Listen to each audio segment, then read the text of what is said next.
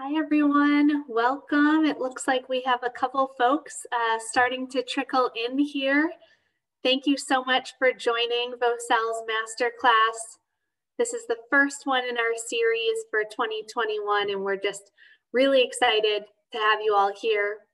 In just a moment, I'm going to introduce myself and talk a little bit more about what we'll be discussing tonight. But we'll give it just a minute for everyone to come into the room. And as you're coming in, we're going to try to build some community here in the chat. So go ahead and type in there for us, if you don't mind, your name, where you're joining us from tonight. And if you have any little ones, this could be your own kiddo, grand kiddo, children that you care for, feel free to put their names and their ages in the chat box as well, so we can get to know who's here just a little bit.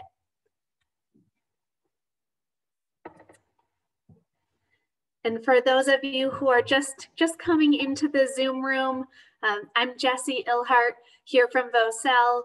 And we are going to get started in just a few minutes, but so that we can build some community, please go ahead and share in the chat box if you feel so inclined to share with us your name, where you're coming to us from, and if you have kiddos yourself or children, grandchildren, children that you care for, go ahead and put their names and ages, if you'd like, into the chat box as well.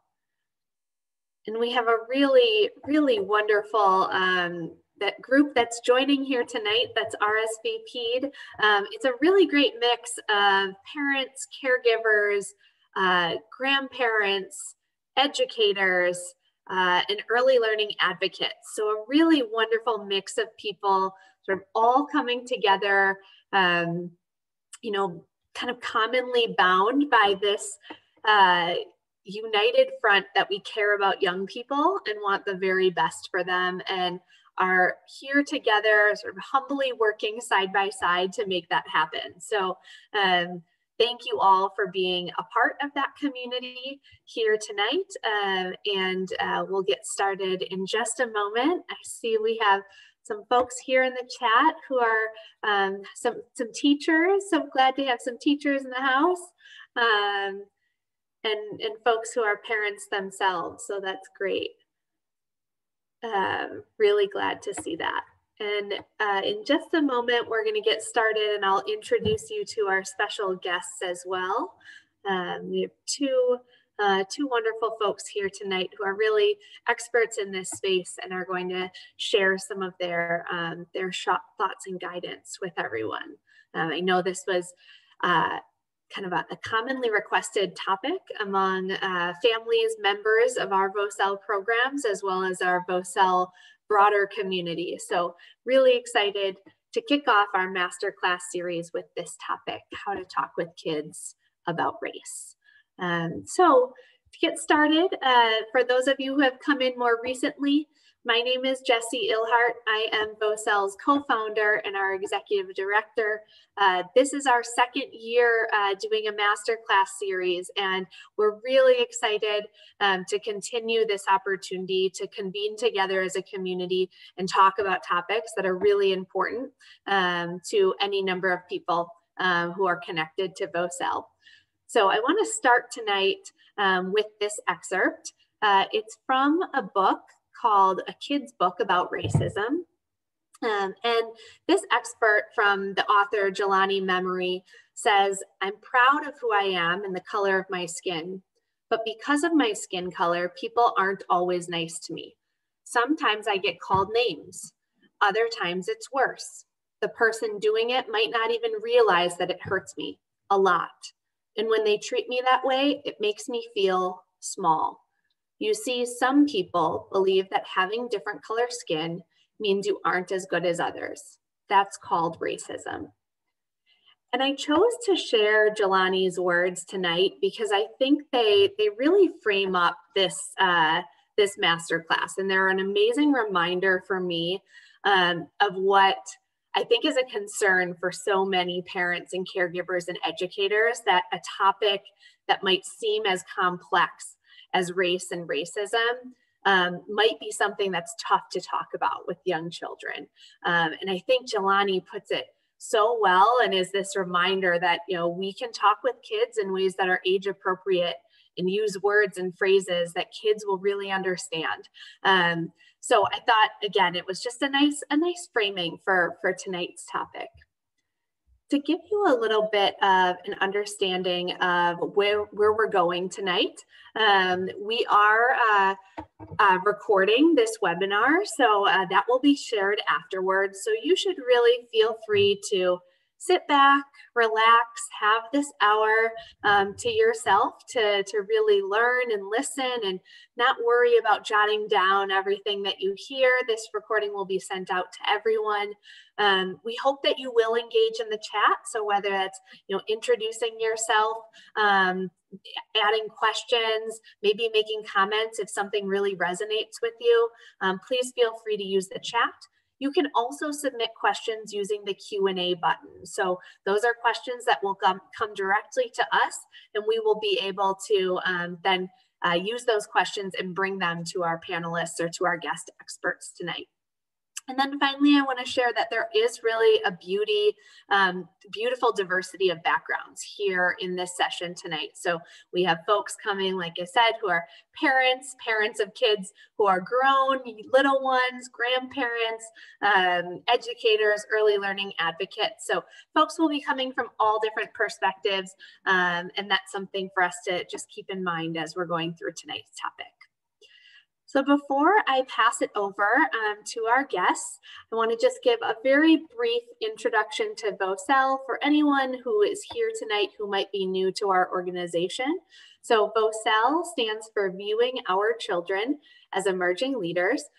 We are a nonprofit here in Chicago who helps ensure every child has the foundation to learn, grow, and lead. And so what we do more specifically is we strengthen the capacity of parents, caregivers, and educators to help their young children thrive. And we do that through child-focused programming in overburdened, under-resourced communities, where we really use a community approach to build parents, caregivers, educators, competence in child development, and also resilience to navigate the challenges of raising or educating young children. So all of our programs provide a combination of resources, tools, and then the support of a peer community. And specifically to this topic, talking with kids about race, I want to share 2 points of strategies that we sort of use at VOCEL.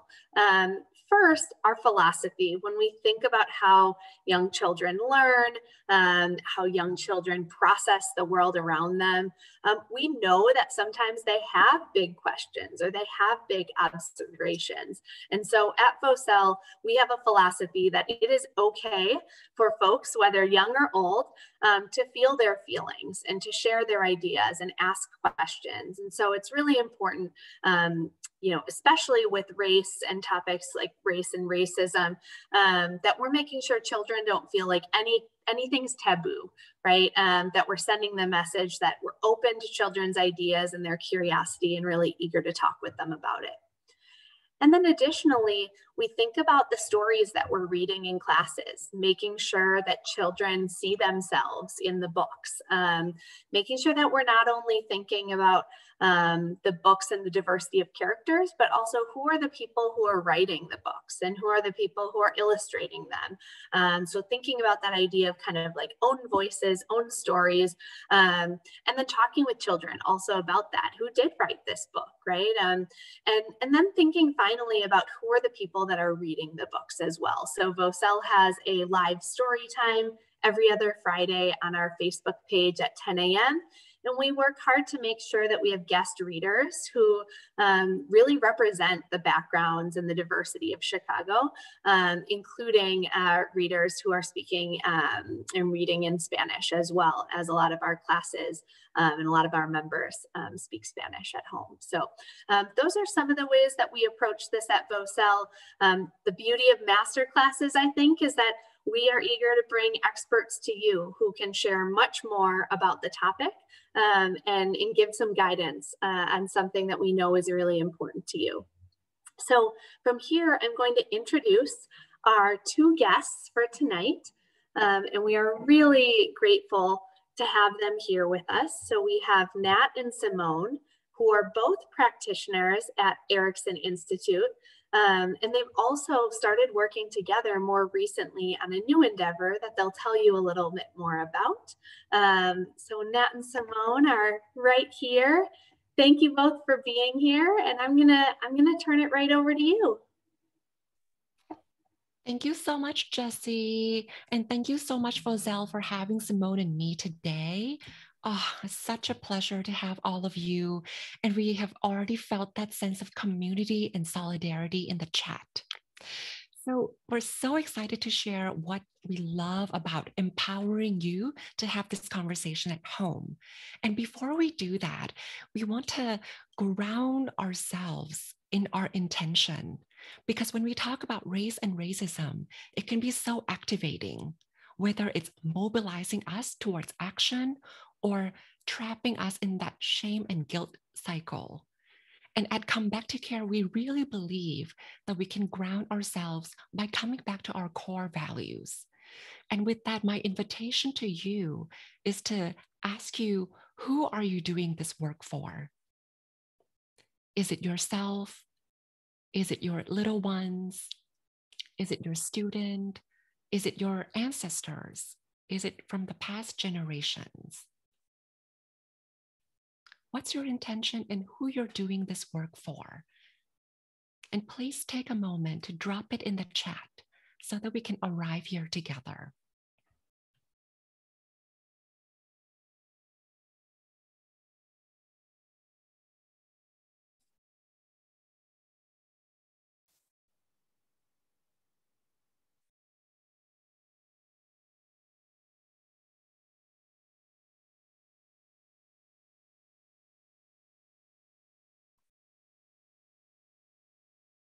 For future generations and future students,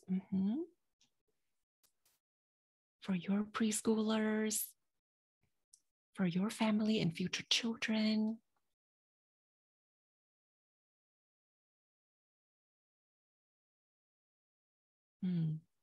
Thank you. Thank you so much for sharing. And I'm also going to share my screen now. For accessibility check, I just want to make sure that everyone can see the screen okay. Okay, thank you. Thank you. Today, what we're going to cover are three things. We're going to cover why having this conversation can be difficult for us.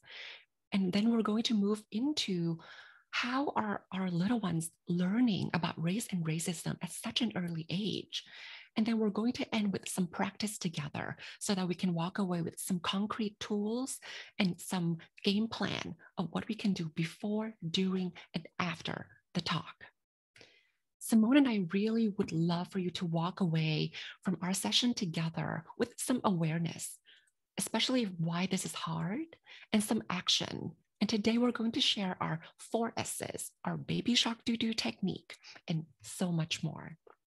But most importantly, we really want you to walk away with some agility and flexibility to step in and out of that shame and guilt cycle so that you can move through what's called clean pain or discomfort, and then you can move into action from a much heart-centered space. And before we do that, I would love to share with you a little bit about Come Back to Care, which is the company that I started. At Come Back to Care, we do 2 things 3 ways. We address the intergenerational family trauma, and then we address the internalized oppression so that parents and caregivers can really understand these 2 invisible roadblocks that keep showing up in their parenting. And we do this so that we can transform our autopilot caregiving into bold, conscious, and decolonized caregiving. But most of the time, because perfection is not true.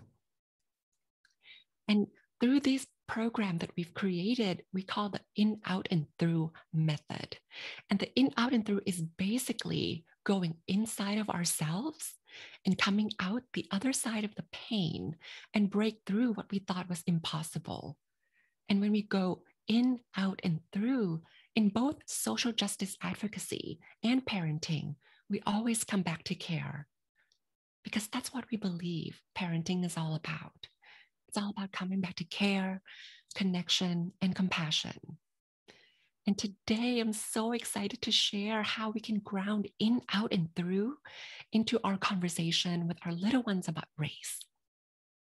So we're going to go reflect in and reflect and understand our privilege and also our discomfort. And then we're going to have the talk where we're going to implement the 4 S's. And then through, which is moving through our discomfort so that we can use our privilege creatively. And for our grounding values, everyone has privileges.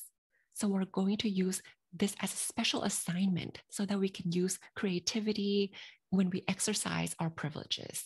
For example, my social identity, one of them is an Asian immigrant, and that identity has a lot of oppression ties to it.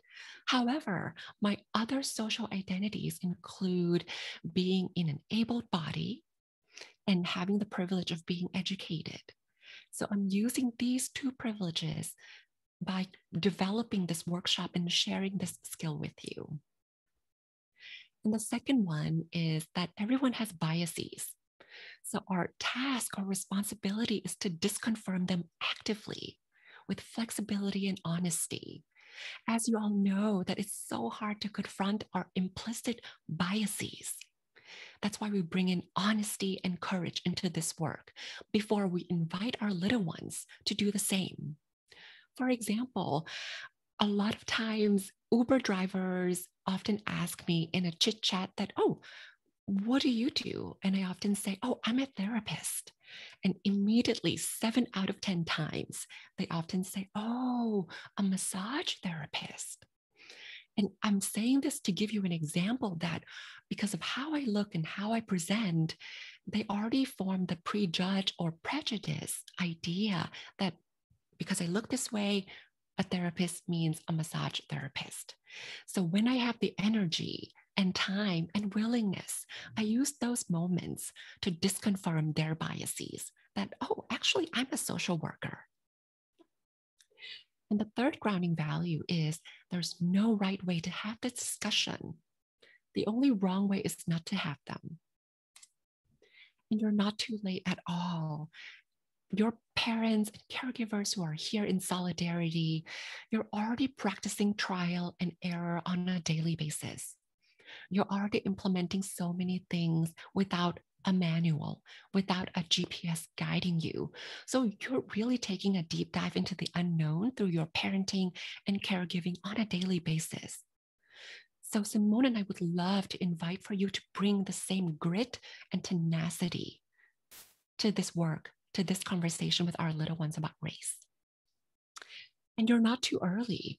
Today, we're going to cover some developmental milestones that are inclusive to show that our little ones have been ready. They have been forming the social categories. They have been forming biases, primed and ready for us to go in and disrupt that formation.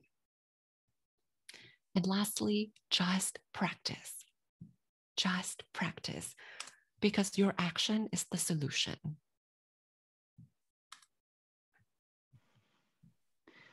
So why is this talk so hard for us to have? Because it's not just you, it's all of us. It's hard for all of us to talk about. So as Nat mentioned, we all have personal roadblocks that make this such a difficult conversation. And one of them is our own brain, right? When we are overwhelmed by stress, we have so much going on, we can't really think clearly. And we can't do the best that we're trying to do because sometimes we're in that fight, flight, or freeze mode. And in those moments, we're not operating from that smart part of the brain, the neocortex that offers that higher thinking. and it gets in the way of us having these important conversations. Another personal roadblock is our ego. Sometimes we're stuck in this false binary of, am I nice versus am I a racist? Well, the reality is we're all racist when we don't take action to disrupt that white body supremacy. We're all partaking in racism when we don't have these conversations. So instead of this binary, we can ask ourselves, how am I showing up with all of my identities, my privilege, my position, and my power? How do I show up? And then also there's culture. We don't live in a bubble, right? We can't just look at our brain and our mind and call it a day. So when we put ourselves in a historical context, it becomes clear that many of us are byproducts of generations of color blindness. How many times have we heard people say, I don't see color? There's one race, the human race, right?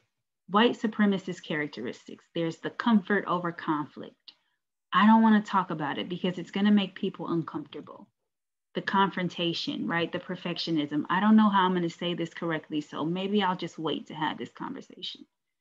Many of us are byproducts of years and years of trauma responses, right? For many families, there's a lot of pain and a lot of fear in talking about these things.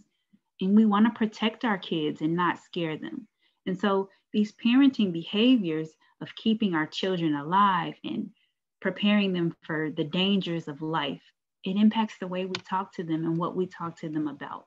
And for some parents, we have to teach our children to respond to and live in spite of and survive racism.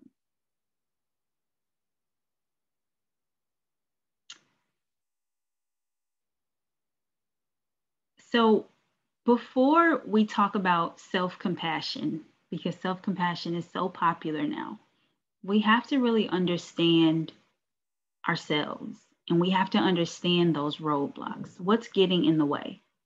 And then after we understand those things, we can bring in compassion. And it's only then that we can move into action from a much more centered and aligned place.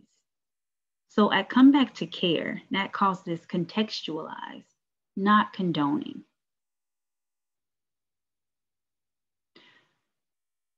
So from that heart-centered place, we have to move beyond the surface level performative action. And we have to move beyond the self-shaming and go beyond that to the thoughts and prayers and the love and light. And we'll do this together. And now we're going to move on to take a deep dive into how our little ones learn about race and racism. And my invitation to you is to look at these 4 bullet points, and I'm going to read each one out loud. And my invitation is for you to take a mental checklist and make those check marks in the behavior that you observe at home or in your classroom. So if your little one can describe the physical trait, whether through verbal communication or other means of communication. I have curly hair. I have blue eyes. I have long hair. The second one, if your little ones can describe their action, for example, I can roll my wheelchair really fast, or I jump super high. And the third one, if your little ones can describe the traditional gender binary of male and female, for example, I'm a boy and she's a girl. And last one, if your little ones can communicate using personal pronouns, for example, I, me, my, and in our most favorite phrase, my turn, my cookie, all those things. So if you check either one or all 4 of these behaviors, check boxes, it means that our little ones have been so ready. They have their sense of self quickly forming.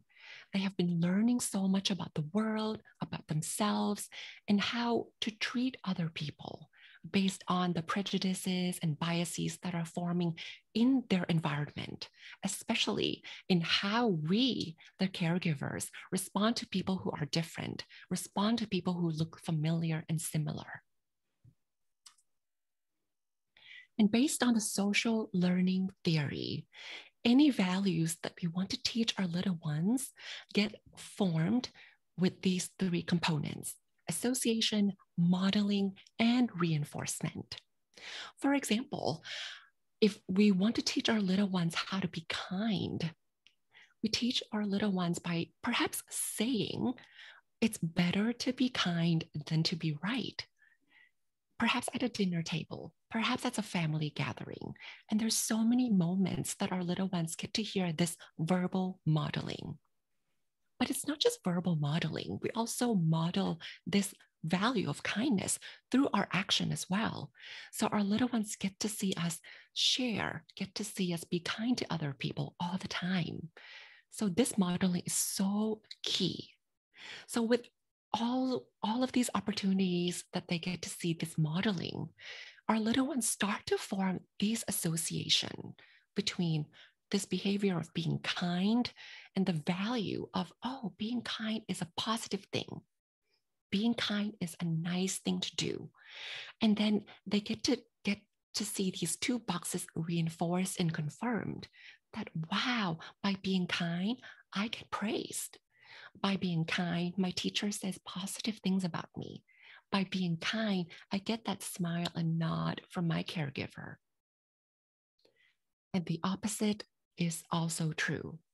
When it comes to race and racism, our little ones have these associations building all the time, whether it's through books, media, news. For example, they might hear that immigrants steal jobs. Immigrants are bad. So these social categories or boxes of associations, one is immigrant, one is bad. Immigrant, trustworthy, untrustworthy, are starting to form. And perhaps when our little ones go into a classroom and there's a classmate who's an immigrant and that classmate got teased and everybody laughs, that's another opportunity for that association of immigrant bad gets confirmed or reinforced. So through their daily experiences, our little ones get so many opportunities for these associations to be confirmed, for these biases to be reinforced.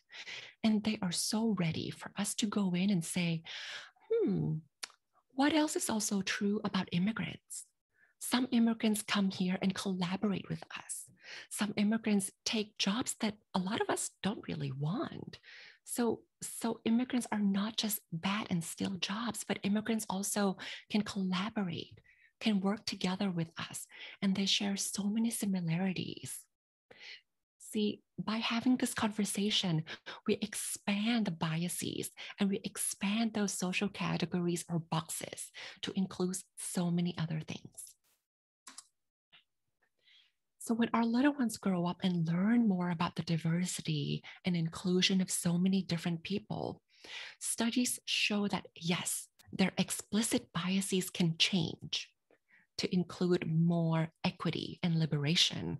However, the implicit biases, those are so much harder to change and they tend to stay. And by age 10, our little ones and us often share the same implicit racial biases. More reasons for us to have this conversation right now. And we honor so many parts in us as parents and caregivers that we want to protect our little ones from the harm and the violence.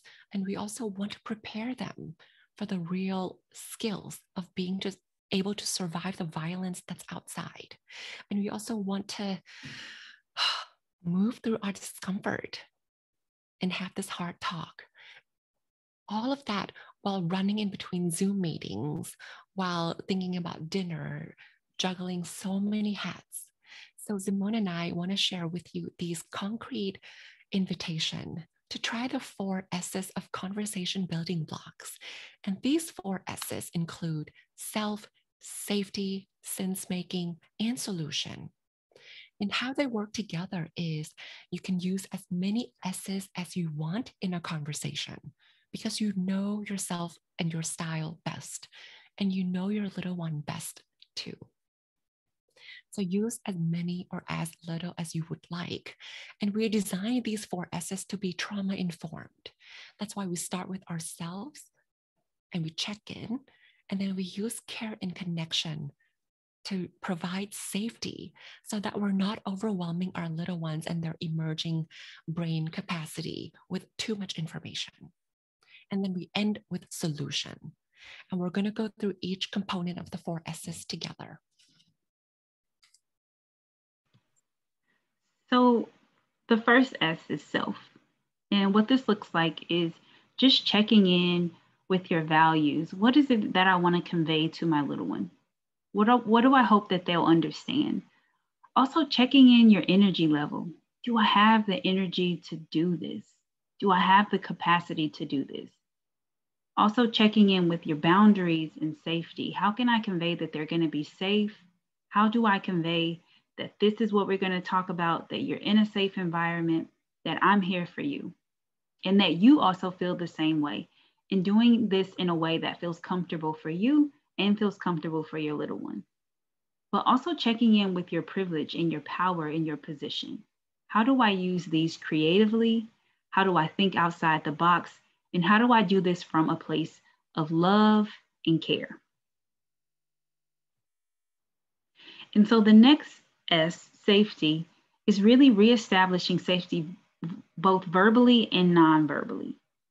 And so having the conversation and reassuring your little one, you're here with me, right? I got you, you're safe.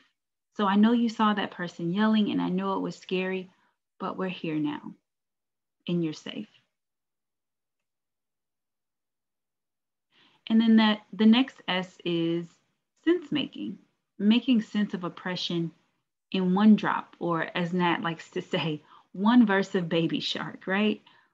So it could be, it's true, we're all special, but sometimes people are treated differently because somebody thought you were something that you weren't, right? That hurts, and that's called prejudice. And so this S is really about helping it to make sense to our little ones and make sure it makes sense to us too. With making sense, we like to use OWL, right? And that means observe, wait, and listen. So as we're sharing these things, we want to watch our little ones, watch our kiddos for their reactions, and then wait and really listen to them, right? So we celebrate our holidays differently, but that doesn't mean that any religion is better than the other. And your friend he or she can come and join us for our traditions and our celebrations next time. And then the solution, right? Exploring actions to safely address the unfairness or those hurt feelings. So when your friend couldn't play on the seesaw, you can invite them to play with you if that's what you want to do, right? And you can say, do you want to take turns on the swings? But really equipping them with ways to handle it and ways to offer us a solution for our little one.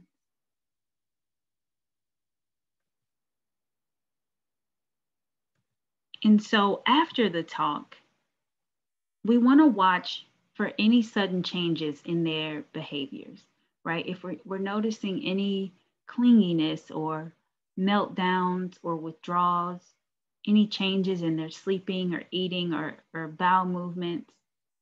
And if you do started to notice any of these changes, that's when we go back to offering that care and connection and the safety.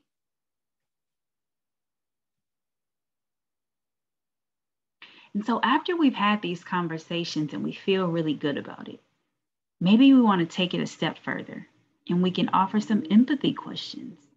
And we could ask, when someone talks to you like that, how does that make you feel?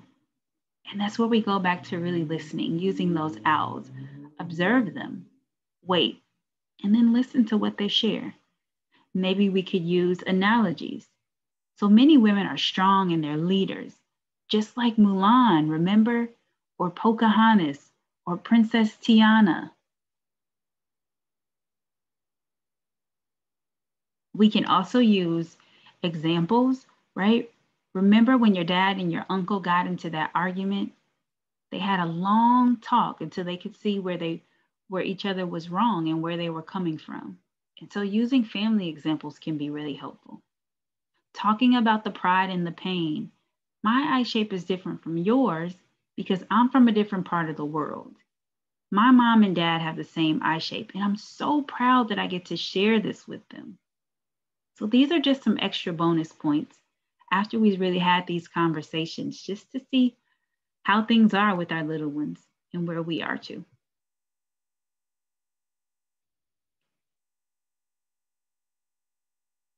So your action is the solution, right? There's no right or wrong way. We just practice. We're gonna mess up, fumble, tumble, right? But the cycle goes relapse, rise, repeat.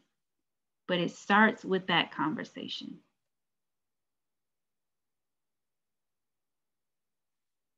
So we thank you guys so much for taking action towards liberation together. Thank you for being here with us, and thank you for sharing in this journey with us.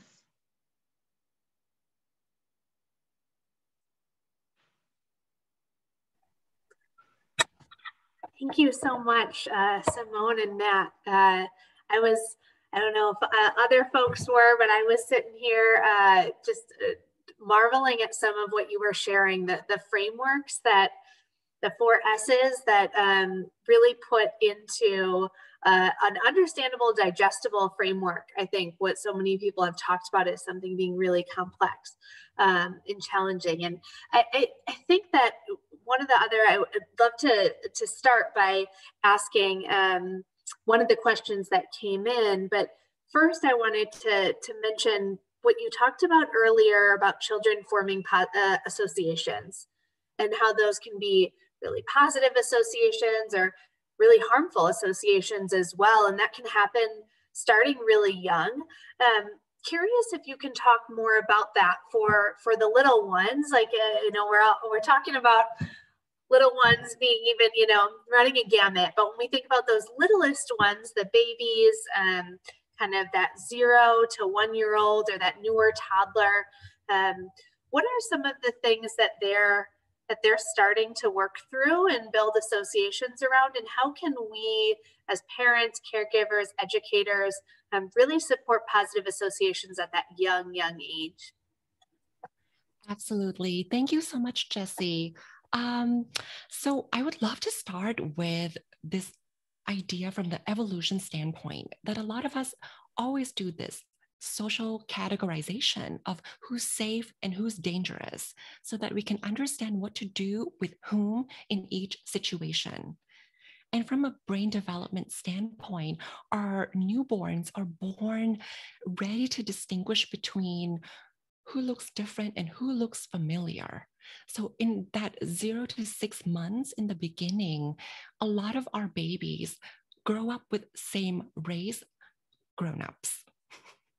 So they prefer those who look very similar to them. And then from the period of 6 to 9 months, they start to develop such strong preference for people in group or people who share the same characteristics and traits.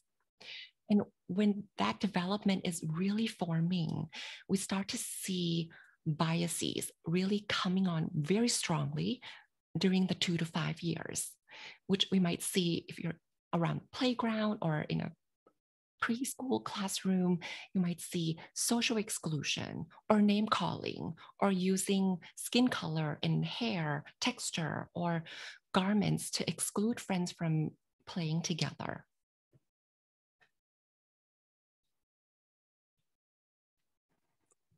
Another question that came in, and I've heard this one before as well, is that support like this, guidance like this, a parent or caregiver might be sort of ready to take it and use it and start to put it into action. but then be worried about the other grown-ups in their, or adults in their life who their child might be exposed to as well, who might not have some of the same information or might say things that they know are harmful. And I was thinking, Simone, about what you were talking about the color blindness and right, thinking about that parent maybe who's thinking, gosh, but when my child's with their grandparent, they get such a different message. Can you speak a little bit to advice that you would give to folks who are in that place?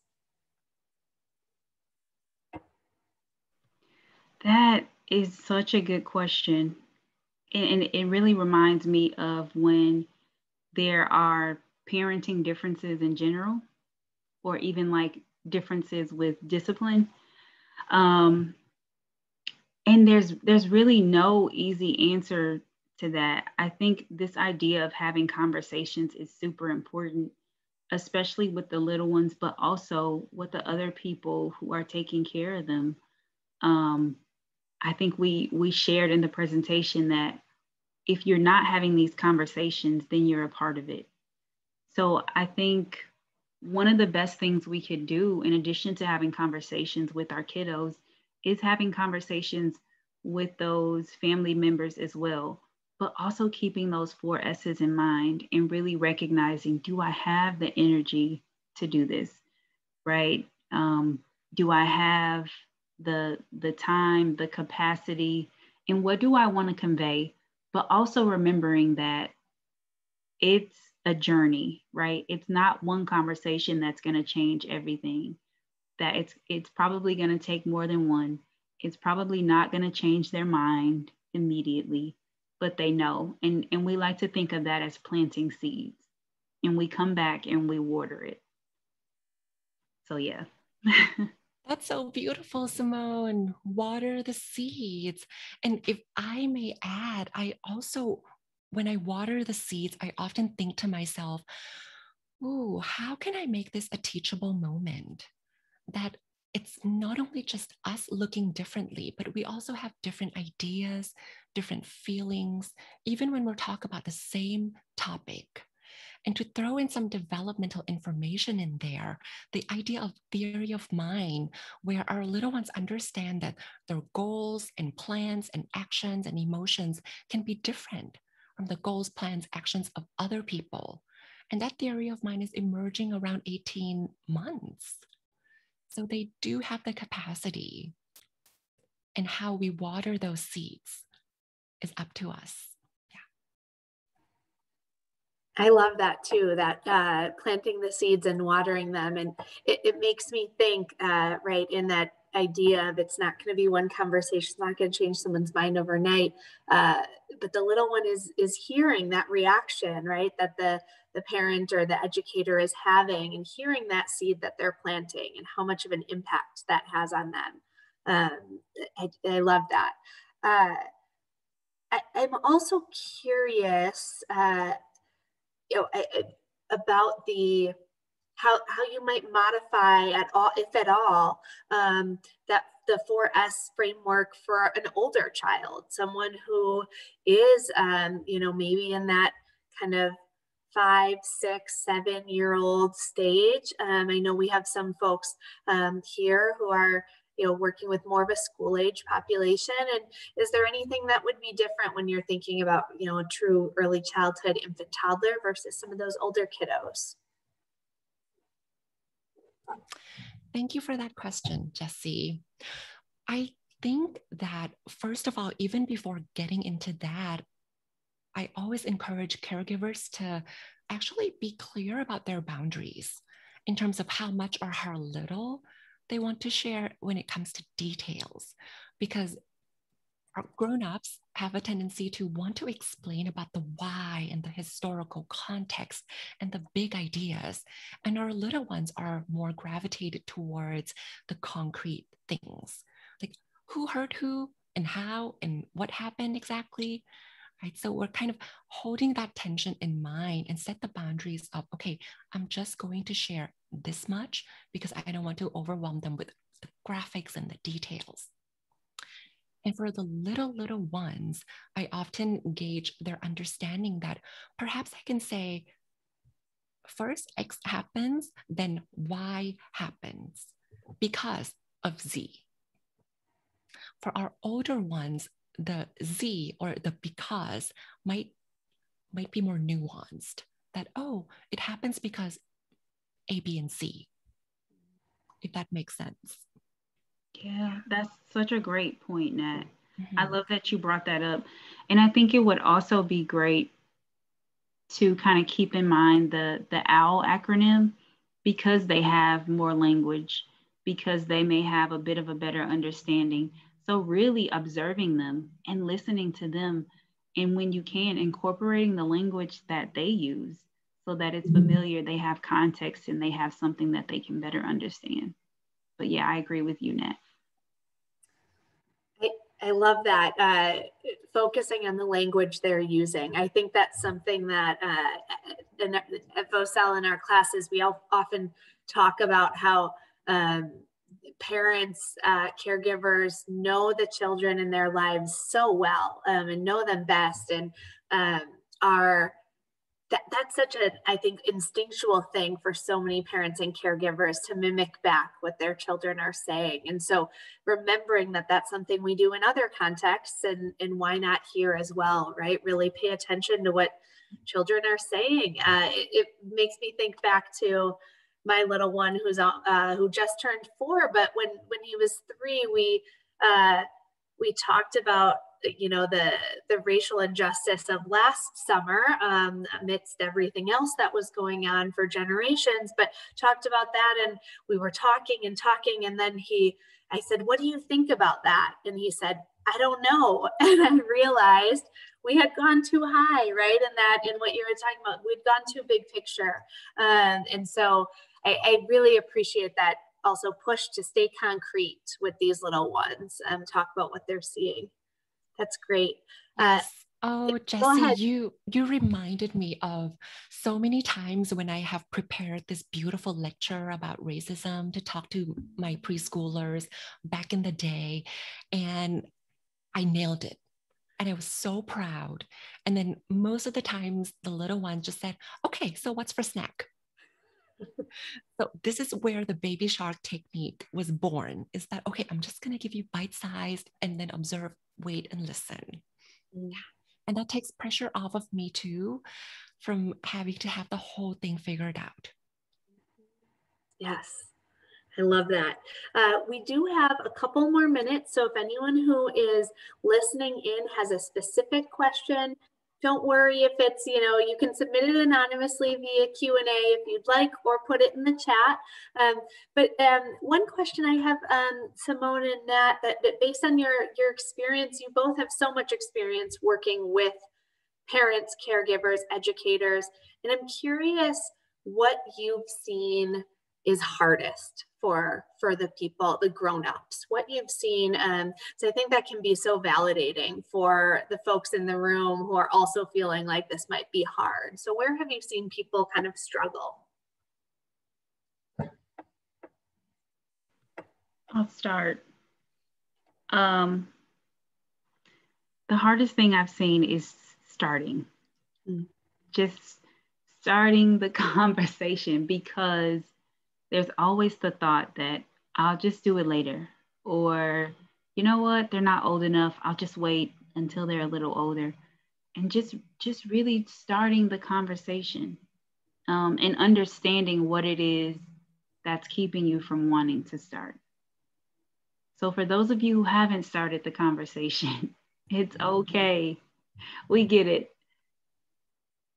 Yes. And if I can add to that, Simone, is that you've already done half of it, teaching your little ones how to be kind, how to be honest, how to be punctual, how to treat other people with compassion.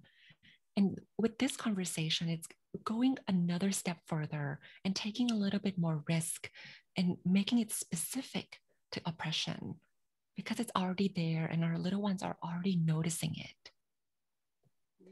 And another point that just came to my mind is some parents said that, but my little ones don't ask me about these things, and there's no opportunity or reason for me to engage them in this conversation. And to that point, it's so real.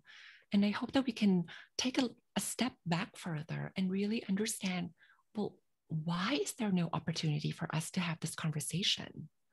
Because it's not just us or individualistic action. Think about redlining and zoning and segregation in our community and in our school, and understand those macro level pictures. A, to take pressure off of ourselves, and B, to really motivate us into action. That, yeah, even though they're not asking us about these things and we're preventing them from watching the news and all the graphics, more reasons for us to intervene and set that structure and poke and prompt this conversation to take place in a developmentally informed way, in a trauma-informed way. There's two questions just came in that I think relate to what you were just saying about that developmentally appropriate way. And so I'm going to share both. You can decide if you want to combine these or answer them separately. The one is about asking to hear a specific example of a conversation or an explanation that you might give, or maybe an example of an explanation that might be too much versus one that seems to be really concrete for preschool kids. But then the other question is more about the recent instances of police brutality and how to developmentally appropriately respond if a child asks about that, or maybe hears something about it and then asks. So they could go hand in hand, those two questions, but curious for your thoughts on that for our folks in the room. So I'm gonna try. So please give me permission to stumble and fumble as well as I go along with this. Absolutely, of course. Yeah, thank you. Thank you. So with police brutality example, I will start checking with myself, okay, I have the energy level to do this right now with a lot of presence. And then I move into safety, and I will validate my little one, saying that, it can be so scary and confusing to see a police officer whom you think is here to protect all of us, hurting people. Pause, wait, listen. And then I move into sense making and help them understand that even though we understand that police officers are here to protect us, but sometimes not all of them do that. And sometimes it's so harmful in some neighborhoods and communities. What do you think? And I might relate to some personal examples that, it's like sometimes you really want to be good and you want to share toys with your friends, but you really have a bad day and you're not your best self.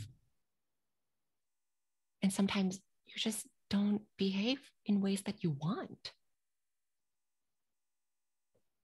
And that happens to so many of us. And then I move into thinking about solutions, right? When you have this down days when you don't really act in ways that you really believe in, what do you do? What can we say to ourselves together? What can we do to remind ourselves? Or when you see your classmates doing something that is not going in alignment with the classroom's expectations, what can you say? Maybe you can say, hey, stop, that hurts my feelings. Or is there anyone in the classroom you can go and talk to? So I always kind of link it back to their daily lived experience, especially at home and in the classroom, and add a few metaphors, even though that someone having a bad day and not acting and behaving in alignment with their value is not with the same gravity or parameter of police brutality at all.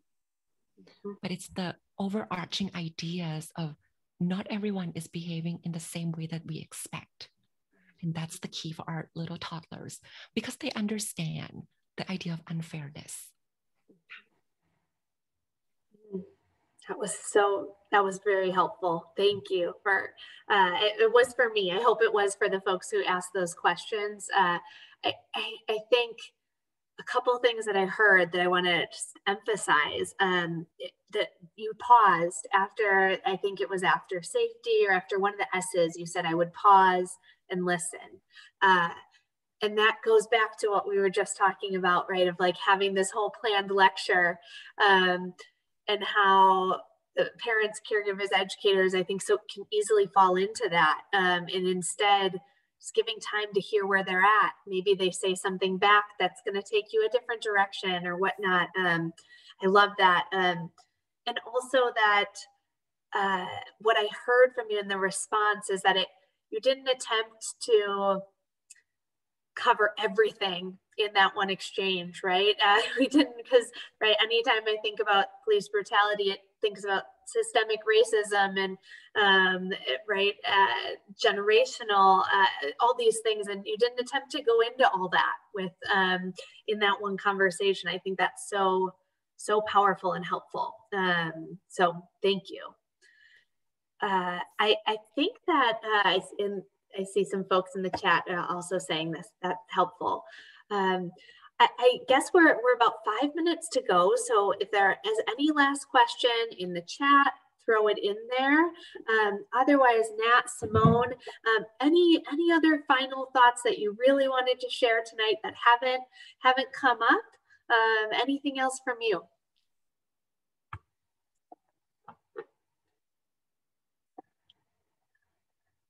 It was just wonderful. Go ahead, Simone.